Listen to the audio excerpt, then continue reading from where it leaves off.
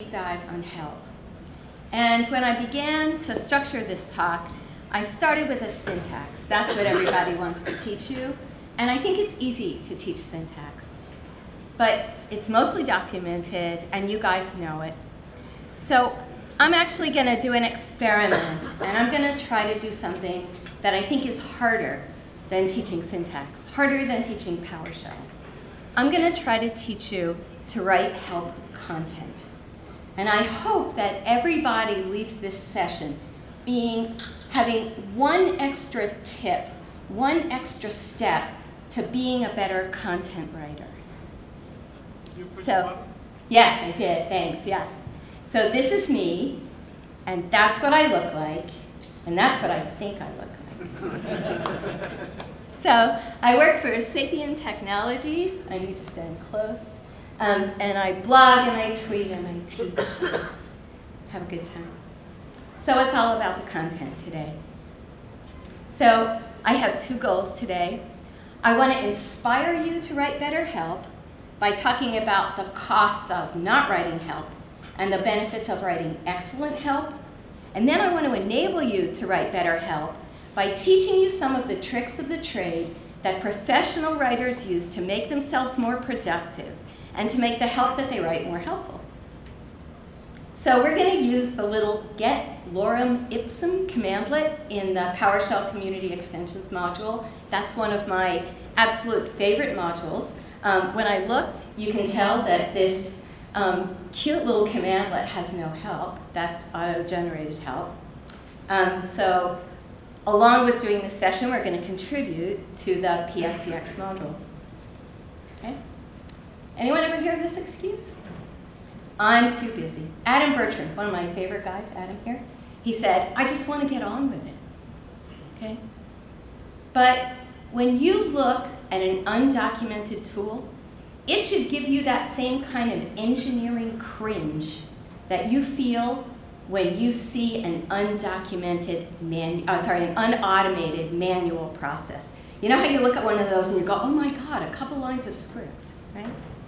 But an undocumented tool is just as inefficient as an unautomated process, right?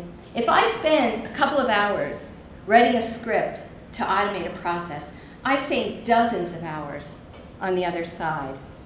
I've reduced the number of errors, increased the consistency, and it's the same thing with help. If I have an undocumented tool, if I put an hour into writing good help content for a tool, or even a day, then every person who uses my tool saves an hour in discovery time, okay?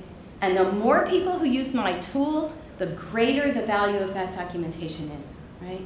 So if I spend a couple of hours writing fabulous help, and then 200 people pick up that tool and don't have to spend an hour, then the efficiency that I've gained is very similar to automating. Heard this one? I'm not good at writing. Your user is worse. They're uninformed, they're stressed, and they're busy. This is your responsibility. So here are just a few tips to start. If you need to write help, find a professional writer. If you can't, find a buddy, okay? Because help isn't about documenting the implementation of the tool. It's not about talking about your algorithm or the way you solve the problem. It's about describing the user interface from the perspective of a naive user. It is very hard to do that when you're the module author, okay? If you're a module author, find a buddy, okay? Write a first draft of the help and turn it over to them. Try to find someone who will be honest with you and ask you tough questions. And, you know, I love interacting with the MVPs. Forget the MVPs, right? They don't really need that much help. Think of a naive user, somebody out in the field who's really busy, who's going to pick up your module. There are lots of benefits to you for writing help. One thing is that the process of explaining things makes you a better blogger, a better instructor. If you're writing magazine articles, just the practice, that 10,000 hours of explaining things, yeah. It also helps you find bugs. Oh, we'll totally get to that one, yeah. Kirk said that it helps you find bugs. I actually found one in little get lorem ipsum. So yes. Okay. This is sort of taking help and turning it on its side. So typically, you write your module, right? And then at the very end, just before you ship it out the door, it's like, oh my God, I probably need to add help to this. So I'm going to turn this process around. This was in my PS Blogging Week article last week, 2 weeks ago. Okay. Now here's the concept. This is PowerShell 5. It's not PowerShell 1, right? We're professional developers now. We have things in production, in enterprise environments. We need to start acting like professional developers. Pat yourself on the back. You're not a beginner anymore, right? So you need to adopt some of the techniques that professional developers use. And professional developers write to a specification, right? So what I'm suggesting is that you write yourself a specification. And this is what it looks like. A specification describes the design of your user interface. Okay? Now, I've heard people tell me, I write command line tools, they don't have a user interface. Wrong. They don't have a graphic user interface, but they absolutely have a user interface, and they have a user experience. And if you design your user experience in advance, then your product will be much better. So the way that you do this is that in the description, you describe the ideal user experience. You haven't written a line of code, okay? Then the next thing I usually do is I do the return value in the outputs, because I have a clear sense of what I want this thing to output, right? Then I write the examples, okay? I haven't written a line of code. So this is what I want it to look like when I'm done. The experience of writing the examples helps you figure out which parameters you need. It helps you decide on parameter names and parameter combinations, which gives you your parameter sets. You get an experience of what you need to pipe to this and get out of it, which helps with your inputs and outputs.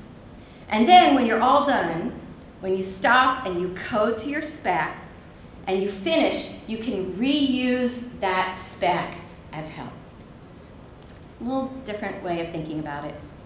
You can also use the examples that you write, especially the ones with output, as tests. We've heard about Pester this week and systematic test frameworks.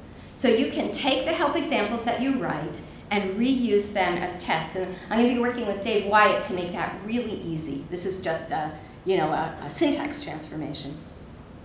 Take it right out of help and put it in Pester. So a couple of easy help writing rules. Okay? I had 20 of these. I got it down to, I wanted 3, I got 4. Okay? These should be pretty easy to remember. Use clear, simple language. This is not the place to show off the breadth of your vocabulary. Write novels. Okay? Get, not retrieve. Use, not utilize. Don't ever say utilize. That word has no meaning. Okay? Use. Change, not modify. And if you're writing a remove commandlet, right, because that's an approved verb, that word is really ambiguous in English. Be very careful. Let people know what it means. Okay, is this permanent? Am I deleting it? Am I just removing it from the session? Is this temporary? Okay, use the active voice, okay, because the passive voice obscures the actor. And when you're giving instructions, that's deadly. Okay? The user needs to know what's their responsibility and what your tool does for it. Okay? And you can't be ambiguous about that. So instead of the objects can be exported, you can export the objects, or you must export the objects. Give instructions in the order that the user needs them. Okay, so close your eyes just a second, and I'm going to read a sentence, and you can feel your brain trying to rearrange the sentence. Ready? Click Run in the Things section of the Home tab. Where do you start? Okay? So, if we use this little principle, it's in the Home tab, in the Things section, click Run. Make sense? Everybody got that one? Okay. Task first, then instructions. Okay? And this is one of those things, right? You're involved in your parameters and you want to talk about what your parameters do. Use my format parameter to format the date. No, you're the user.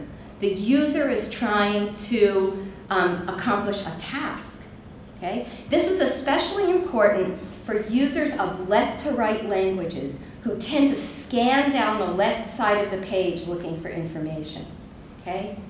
So to format the date, use the format parameter.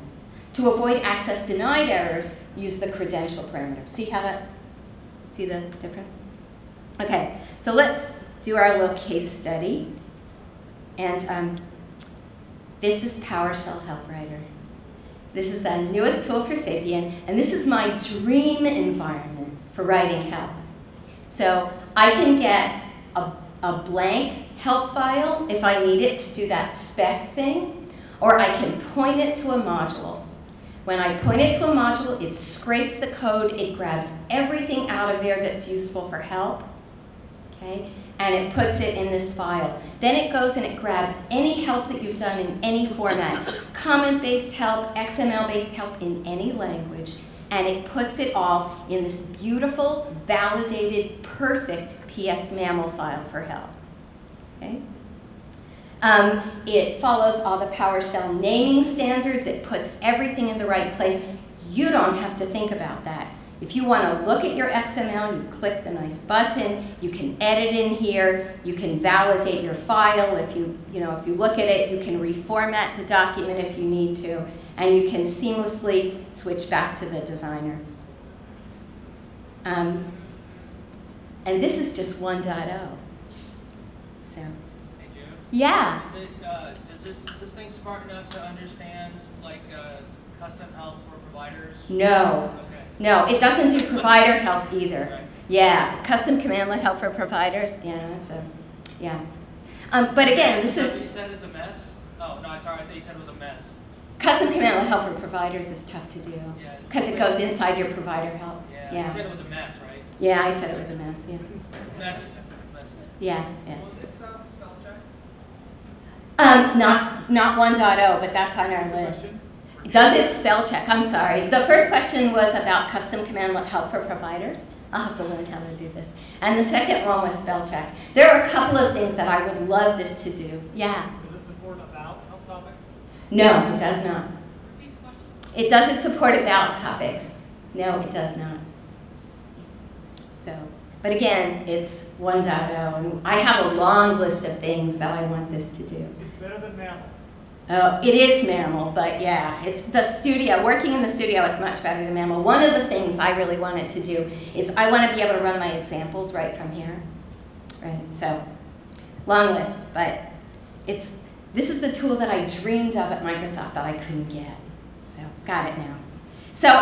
So this is Get Lorem Ipsum, and I'm going to run through the process of creating help for this. Oh, did I go back to the wrong version? There we go.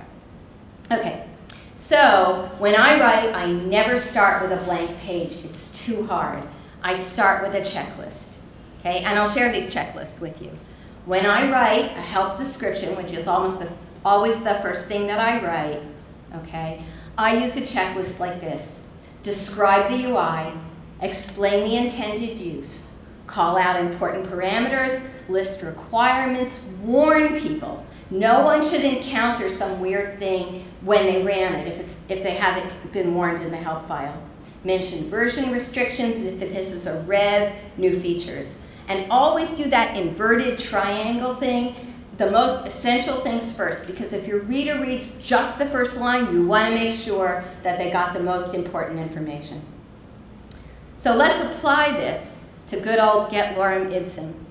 I can't say this. Get Lorem Ipsum. It's placeholder text. It returns a string. You can use it wherever strings go. And my warning is that this is fixed stuff. It isn't random. I don't want anyone to think that it is. Okay? So let's switch over there and see what we ended up with. The Get Lorem Ipsum commandlet gets a placeholder or filler text, which is commonly used to demonstrate the graphic elements of a document or a visual presentation. It returns a string. You can include the string in files, pipe it to commandlets that take string values, and insert it in serialized files. Get logarithm returns fixed values to get random text. Use get random. So I just followed my little checklist. Okay. Let's get back here. So I grabbed a couple of descriptions that could use some work. Okay, these are real live descriptions. Okay, the first one doesn't tell me anything. I have no idea what the context is. I don't know how to use this. Somebody was rushing. The second one is a good start, right? It determines whether a PowerShell script has syntax errors. That gives me a great deal of information. These don't have to be long, right? I could use a little more information. You know, it's nice to know that it comes from the tokenizer, right? But get short path is almost there. Read archive is one of my favorite commandlets. This actually, we now have expand archive and compress archive in PowerShell 5. We don't have this, okay? You can peek into an archive without unzipping it, all right? This is the current description. I don't mean to pick on the author, right? We're trying to help, okay? Enumerates compressed archives such as 7Z or RAR, and because this isn't correctly capitalized, it looks like a typo, right? Emitting archive entry. Read archive is useful if you wish to perform filtering. Whoa. Cobwebs, right? I want arrows, not cobwebs. So I'm going to take my checklist and apply it to read archive. Okay? It gets files in a compressed or archive file without unzipping it. It returns archive entry objects. It works on zip, 7Z, or RAR. It took me 2 minutes to look that up and make sure that it was right. It's worth the 2 minutes, right? You can select contents out of it, and you can pipe to string formats, and here's the outcome. Okay? I've used my to do this, to do this, right? At this point, this isn't my module, it's not my tool, it's not my area of expertise. I send it for a tech review, okay? And then my buddy comes back to me and says, oh, you know, you got this wrong, or there's a subtle thing, or it'd be great to tell people about this. Okay? Is this helping? Cool. Okay. The examples, if help is show and tell, the examples are the show. It's the absolutely most important part of your help. That's why we have get help dash examples. Okay? Couple of best practices. Every example should be a model or a template for a real command. Teach one concept in each example. Everybody likes to show error handling. That doesn't go in an example. It will obfuscate your focus. Okay? Show expected output so the user knows if they're doing it right, if what they get is what's expected. Use each parameter at least once with a realistic parameter value, and that shows people how to format parameter values. That's always one of the most ambiguous things, is what's the value? In what format do I put this value? Use full parameter names, no commandlet aliases. Use resources that the users have on their system so that if they try the commands, they work. Okay? Avoid extended one-liners, one operation per step, so that people understand the strategy of the command. And again, don't be clever. Not the right place. So here's our example checklist. The first one should use only mandatory parameters. Okay? The second example, or more, depending on how many parameters you have, should throw in those optional ones in different parameter combinations. And by the end, you should be showing real-world examples of how you intend this tool to be used. Okay? I'm going to switch over. Okay? Look at my examples. Okay? So this one is just mandatory parameters. There aren't any. I'm just using the command with no parameters at all and explaining what it gets. I've thrown in a couple of the optional parameters. And this little guy, let me scroll down. I have it in super large mode. Shows using it in XML, right? I just have a little here string and I've added it to the XML. And this shows that I can pipe it to out file. Okay? Fool around with it, use replace, and pipe it to out file. Whoops.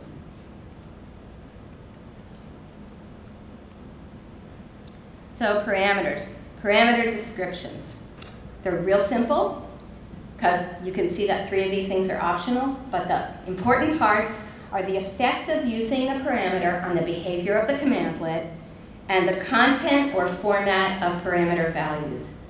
If it's an optional parameter, you want to mention the default values or the default behavior. If necessary, tell how to get the parameter values, and then talk about the interaction with other parameters. Okay? The other thing to remember is that get command cannot get globbing information, and right now it does not return the default value, even though it could get that from code because it knows it. Okay? So when you're writing help, you need to write the description and you need to enter those parameter values because no tool that you use right now can get those for you. Couple of hints. If there's already a good parameter description for this parameter, reuse it. No need to write from scratch. I didn't write this one. This is the credential parameter description from Get Windows feature. It's excellent. You might need to change it in order to make it accurate for your tool. Reuse good parameter descriptions. I've got a little script. Mine's called Get Parameter Description. I'm sure everybody has one of these. You go to Get Command with parameter name and pipe it to Get Help. I don't need to tell you that. Okay? Reuse help for commandlets that are included in your function. Sometimes your function is sort of a wrapper around a nugget command, 1 or 2 of them, and you're just you're collecting parameter information just to pass it through. Reuse the original parameter description. No need to change it. Okay? And the little example that I have here is in Don Jones's toolmaking book. If you haven't looked at it, awesome. Learn toolmaking in a month of lunches. He has a get system info command, right, that calls get sim instance with its computer name parameter. Reuse the computer name parameter description. It's already written. Okay, and use parameter description checklists. So for commonly used parameters, we have some checklists already developed.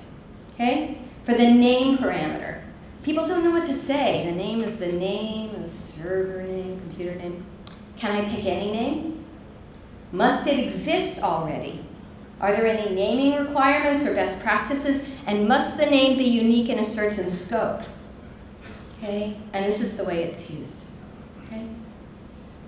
Enter a name. You can choose any name, but it's best to associate it with a computer name. It needs to be unique in the subscription. Anyone's used Azure? The path parameter. Can I use a directory or a file or both? If it's a file, which type or extension do I need? Do I need to specify the extension or just the base name?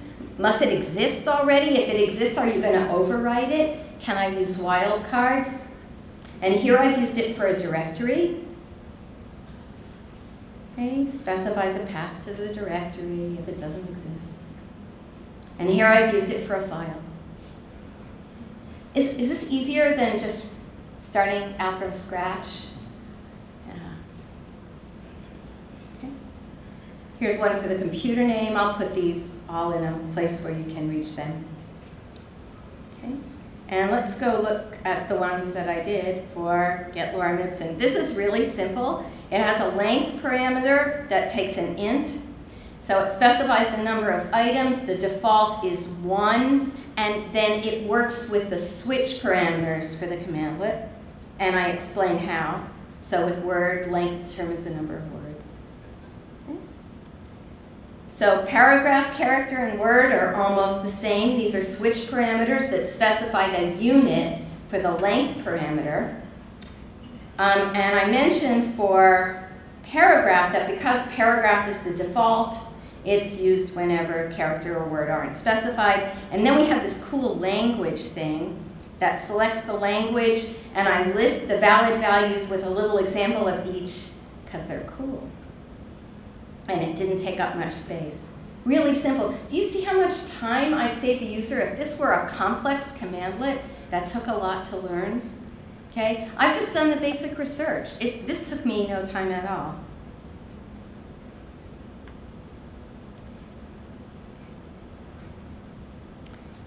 Inputs and outputs. So inputs are the things that I can pipe to the commandlet. Usually, I typically list only the ones by value unless they're none by value, and the ones for property name work. Right? There's some parameters that take values by property name, but the property names don't match up. Not a very good experience. So there are two parts of the inputs. The type, meaning the full name of the .NET type, and a description where you name the parameter to which that value type is actually bound by the parameter binder. So for instance, for invoke command, we have a script block type, and I wrote you can pipe a command in a script block to invoke command and use the $input automatic variable to represent objects in the command. The outputs are my return types. A really important thing to tell people, especially when it's conditional, okay? So in this case, add computer returns a computer change info object, but only when you use the pass-through parameter. Otherwise, it doesn't return anything at all. And I actually found a bug, right? And now, I found a lot of bugs when I was working with a PowerShell team. I once got an award for finding as many bugs as anybody on the test team. Okay? Now that's not, well, it might be partly because I'm good at breaking things, but it's also because when you write examples and you play around with a command, right, you're usually the first person other than the developer to touch the thing. And it's much better to find and fix bugs at this stage, right, than to fix them later. And I just found a doc bug. The output type attribute on the commandlet is just a note property, right? So it can be wrong. And so it says that that it will sometimes return an array of strings and sometimes a scalar value. And I couldn't find any conditions under which it would return an array. So I'll discuss that with the author. I might have just missed a condition. I write the synopsis last, okay? It's a summary, and I can't summarize something I haven't written. So even though it's at the top, right, write it last, okay? The synopsis is the go, no-go for the user, okay? It should tell the user at a glance whether this is the right tool for the job or they should keep looking for something else, okay? So here's the checklist. Identify the technology, describe the action and the outcome, and say if it's generic.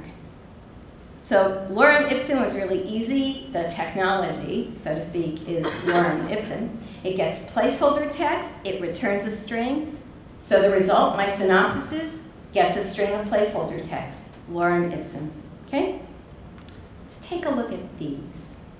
Gets the current configuration. Does this apply to my technology? Will it solve my problem?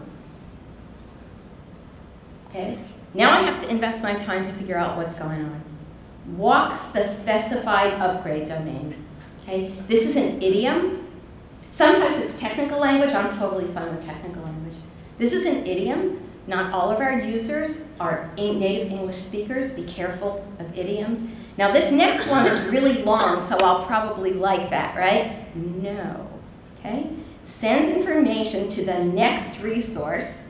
Next is contextual, or fails if there's no, Okay, and then there's Azure, where they repeat the commandlet name. It's on GitHub, you can help. Okay. So let's fix these. So instead of gets the current configuration, gets the current configuration of the desired state configuration resource node. Better? A couple extra words, it's not a big deal. Gets the properties of a Windows domain upgraded by using this whatever command. By walks the domain, they just meant get the returns property values. Okay?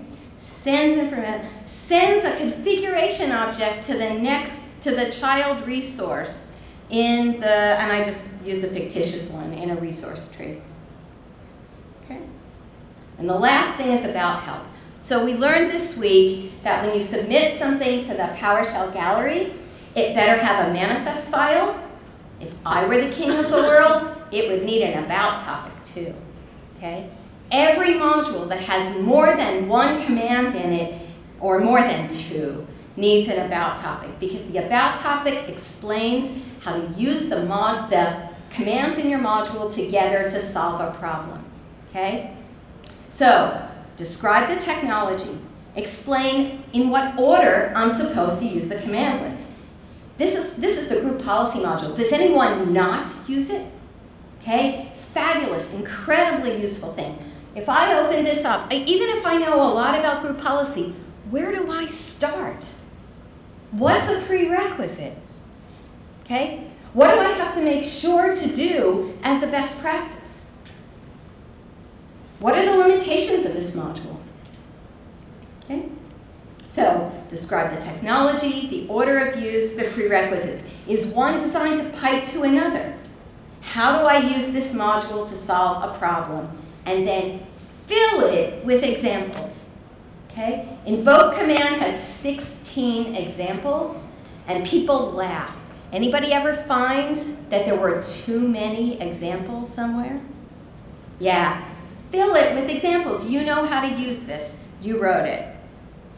Okay? Here's a template for your about topic. This gives you the headers that people look for. It's very difficult to search things in an about topic, right?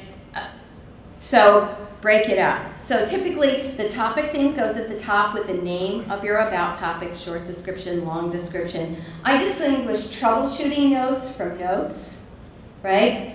Lots of examples, keywords, I throw things in there. So starting with PowerShell 3, get help and some phrase tries to match it with the name of a help topic. If it can't find a help topic, it looks in the whole help topic name. So if it's not an exact match, it looks as a partial match.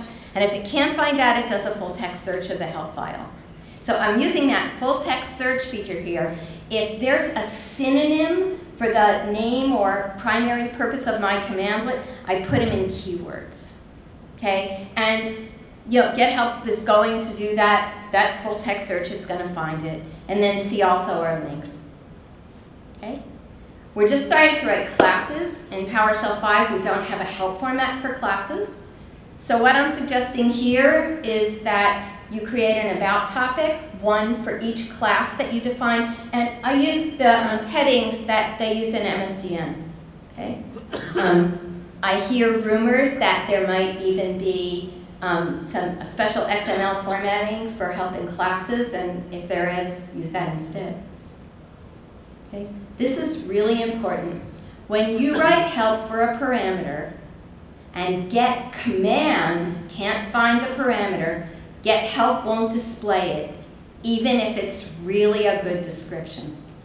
Okay? And they did this on purpose. Okay? If I'm working in PowerShell 3 and I run update help, it's going to download the latest help, which was written for PowerShell 5. Okay? There might be commands on my system that were added in 4 and 5 that I don't have. So get help is smart. It checks with get command, and it only displays the parameters for things that get command can find. However, this messes up things like dynamic parameters that are created at runtime rather at the time that the module is exported and help is cached. Okay? So if you have a dynamic parameter, explain it in the description section. Okay? And say that it's a dynamic parameter.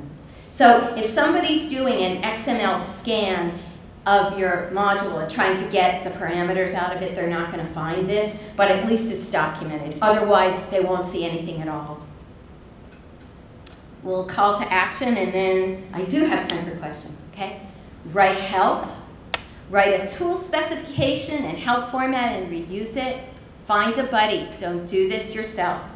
Use checklists as prompts and write an about topic for each module. This is how to find me, and this is how to let me know how I can improve. So I'll take questions. Yeah? Any advice for writing help topics in different languages? don't use Google Translate. Yeah. Oh, I'm sorry. I've got to learn how to do this because that's a good question. So I won't repeat questions that aren't so good, right? So the question was, how do you write topics in other languages? So this is internationalization, localization, and multi-language support. So you know syntactically what you need to do. So you need to have a directory with a language code and put the files in there, but you mean content-wise. So what I would do is I would grab a native speaker of that language, hopefully someone who knows a little PowerShell, right? And it might be easier to teach PowerShell to someone who knows the language rather than trying to teach a foreign language to someone who knows PowerShell, right? But they'll be able to do things like translate idioms if we have them, and make sure that the terminology names are correctly translated. Other than that, I think that you can use the same format that you use. It's a really important thing to do, especially, you know, in general, there are places in the world where lots of people speak English, especially people who do IT, right? But there are places, Japan is one, I know, I think China might be another, where very few people speak English comfortably enough. And to make our modules as useful as we can be, especially as some of the responsibility for PowerShell development devolves to the community, and things are in open source, right? It's even more important for us not to just say someone else will translate this. The other thing to do is, just as you're trying to attract professional writers to contribute to your projects, look for people who are interested in doing a little volunteer work and invite them to come and help. Yeah, great question. Anything else? Good. Yeah, Lee. Do you have any suggestions for people wanting to become better writers? Oh, yeah. So the question was, do I have suggestions for people who want to become better writers? Practice, okay? This is a great way to practice explaining things. Pass it back and forth. So if Lee writes a commandlet, he sends it to me, and I write a first draft of the documentation, and I send it back. Have you ever seen anything like this? Yeah. Then I nag. No, we're not going to talk about that, okay? And then he sends it back to me with corrections, and I rewrite it. Sometimes the correction is a conceptual error, so I have to rewrite the whole thing. But that's just fine, because the most important thing is to get it right for the customer, okay? I'll even send it back. If there are lots of revisions, I'll send it back again, okay? I just did this with Adam. I don't think it was that painful. On either side. So yeah, again, practice, revisions, going back and forth. And again, there are different kinds of writing. So if you want to write a novel, you take an entirely different approach. But for technical writing, you want to be as clear and simple, clear, simple language. And then, if you can, step back from the time that you knew this technology and describe it to someone who is a naive user. It is really hard to start from scratch, right? Remember what it was like. When I first started reading that first little Monad book, remember that one? Okay?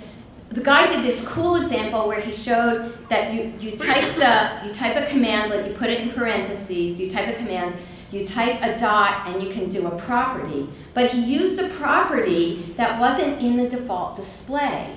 I had no idea where that thing came from, right? So before I show people how to use properties of any object, if I'm creating a custom object, right? Before I show them how to get properties of it, I do a format list-property all. Okay? So just look kind of tricks of the trade. More questions?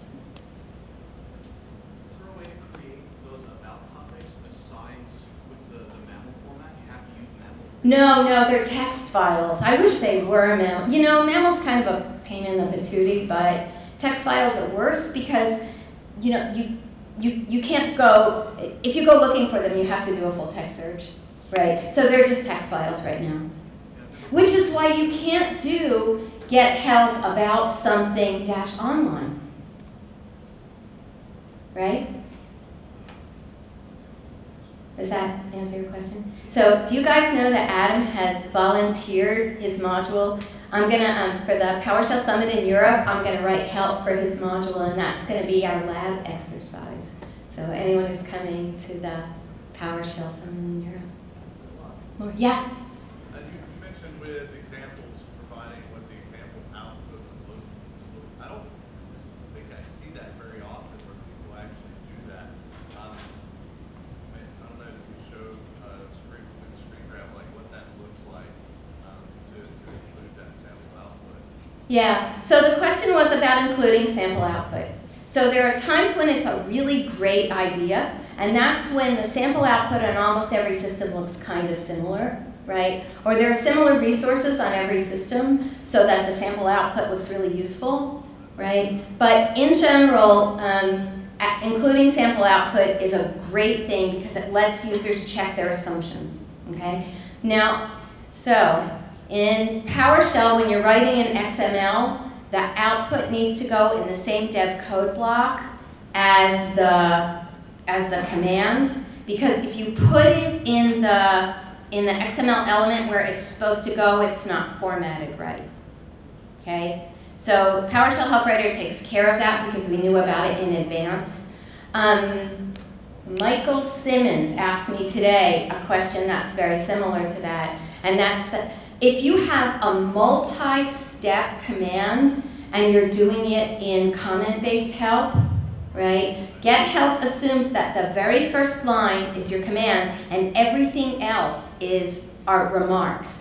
And I can't figure out a way to fix that, okay? So use XML help and put it all in that dev code element, just line after line, and then put your remarks in the remarks element. Should we file a connect on that? I would, yeah, you betcha. So I gave the PowerShell team, I think, God, an hour and a half wish list of things that I'd like to see just made a lot easier for you. If they're going to ask the community to write help, right, then it should be easy to do. More questions? Cool. Well, thank you for coming.